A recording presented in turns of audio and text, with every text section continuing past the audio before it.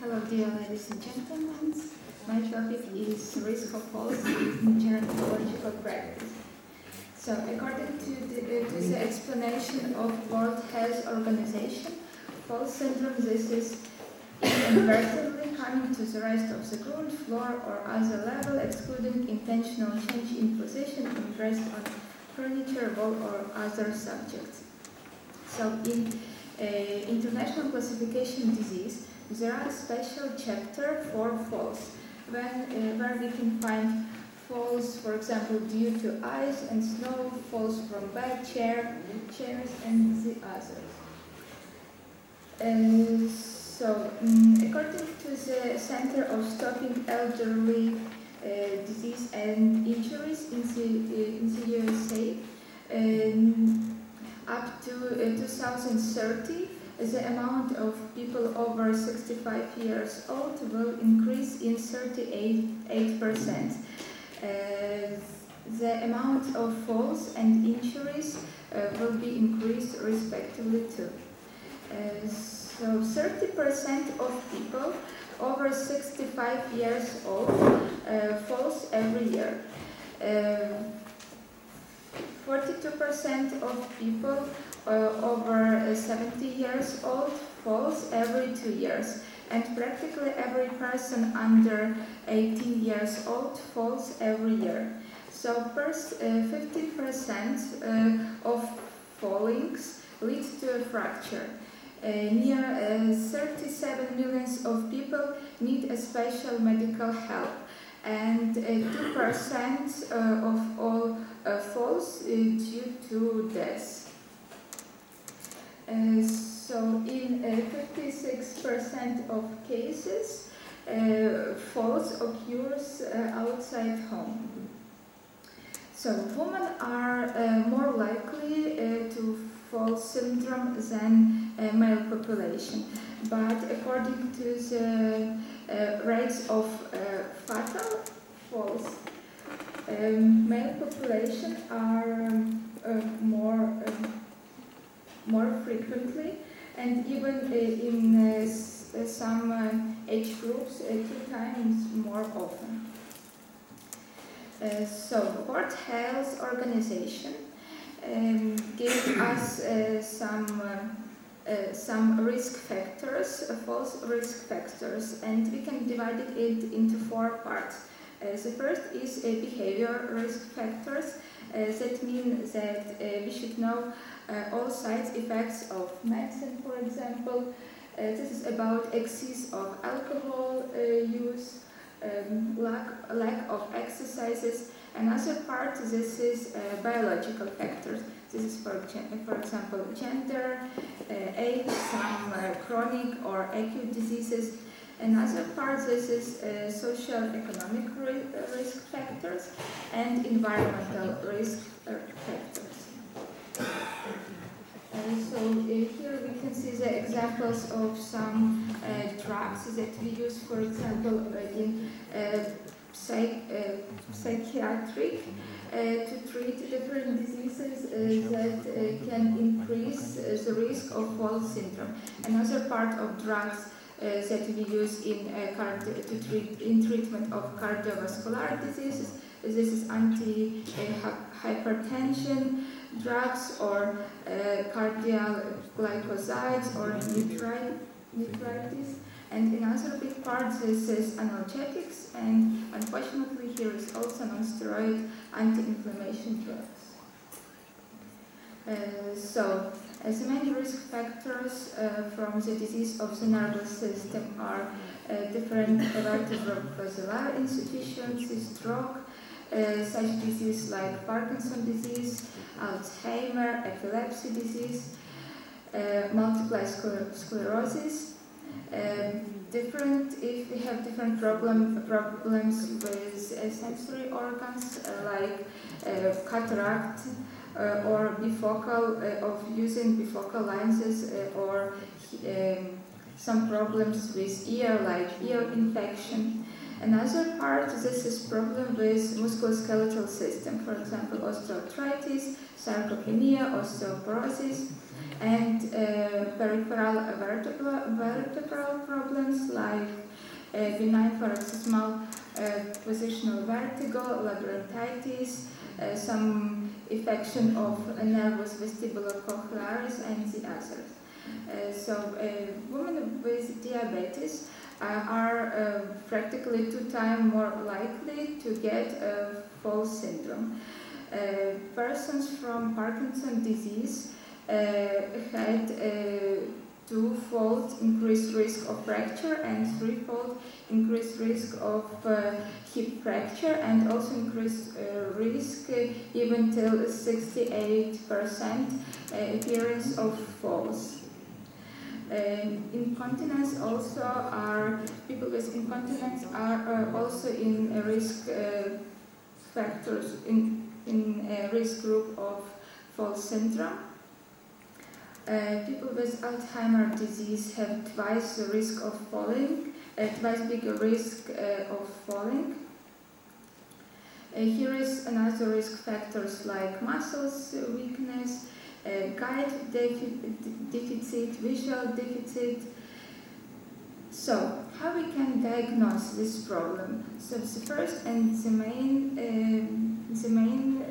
point is to get information about complaints. For example, we should know if a person has some new problems with hearing, with vision, maybe a person gets a headache or palpitation. Another thing, this is history of the disease or history of life. We should get information about some new drugs, about chronic and acute diseases, about new injuries. So another thing is that blood pressure and glucose level should be every time in control. If we have some, if we don't, we also can to have consultation with neuroprofile doctors to do neuroimaging, and of course the main is, and the easiest is to take a questionnaire on awareness of the risk of falls. So here is some examples. And the Center of Disease Control and Prevention Stopping Elderly Accidents, Death and Injury, they propose us to use just 3 very easy questions. They propose us to ask everybody who are over 65 years old this question. For example, have you fallen in the past year? Do you feel unsteady when you're standing or walking, or do you worry about falling? And if we hear yes to one of these questions, that means that further assessment is, we should do further assessment. So consequences, there are 2 big parts. One is psychological, another is physical. So near 70% of people, they have a fear to fall. They also have a fear to lose independence, to get immobilization or limitation of daily activities. About physical consequences, near 50% need emergency medical care, and falls are in 40%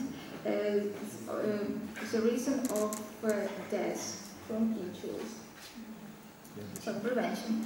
The main is to treat the underlying disease.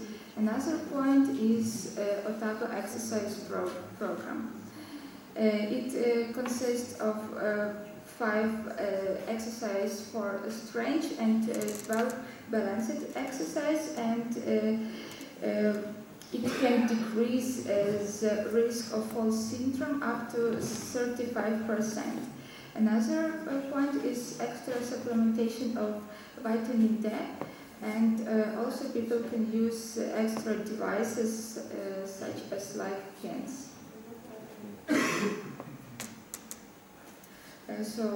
World Health Organization, they propose us to use very simple and easily things in prevention of fall syndrome. This is hip protector. of course, it cannot protect people from falling, but it can protect from hip fractures, which are also important. World Health Organization proposed us to communicate, to speak with our patient, and to get some information about very simple things, like the light should be on every time, that people should use handrails when they go upstairs or downstairs, about rubber mats in bathroom and the others. And in Ukraine it is not so popular, but in the world there are special devices like fall detectors. So, for example, if somebody falls down, they click the bottom, and in a few minutes a special organization will come and help to stand up. So, I wish everybody to be in balance. Thank you very much. Very nice presentation. Please, what is the reason of more death cases due to falls in males in comparison with females? World Health Organization explains this because male population are more risky, and for example they more often fall from the height, or and another point is that they are not in very good communication with health provider. So women are going more quickly to doctors if they feel not good than men. This is the point. I think it was a very good overview, and as a geriatrician I cherish always these overviews because it's really important. Answering your question, we have statistics in Austria, death from falling, and the reason for death in males is overwhelmingly a brain injury, whereas women most certainly get a hip fracture and die. So we have a high. I don't know why. Yeah, perhaps everybody has his weak point. I don't know. Yeah? But one thing that's never been addressed is quite interesting, that the reason for falling is multiple, and except in you can't do very much, for example, in neurodegenerative diseases like Parkinson's disease, so it's really difficult to intervene. But there was a pilot study in Japan at least 10 years ago. One reason why people are hurt is because they have no fall reflexes. Children fall all the time. When you see them with nice fall reflexes, they don't do anything. You can redevelop these reflexes by training. The Japanese put some old people in airbags, yeah, in big airbags, and then they were smashing them down for 2 months, which doesn't sound very nice actually, but they really redeveloped these fall reflexes. So perhaps we should, with physiotherapists, we should work on a solution how we can actually manage that. That would prevent also a couple of things. Thank you very much. Please, questions.